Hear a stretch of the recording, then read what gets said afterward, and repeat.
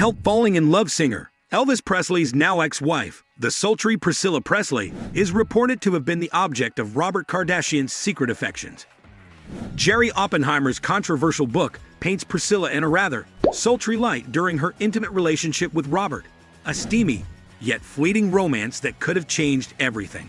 But Priscilla held strong, saying, and I quote, "I'm not going to marry anyone until Elvis dies." Stung, Robert turned back to a familiar face, rekindling his love story with then ex-girlfriend Kris, and soon after, tying the knot. As the glamorous couple soared to new heights, Robert spared no expense. But there were limits. Just imagine his shock when faced with a $3,000 bill for a belt. As Oppenheimer pens, "Can you believe that?" But as they say, paradise isn't forever. Kris's late-night escapades and an affair with a younger soccer player spiraled their relationship into chaos. Oppenheimer quotes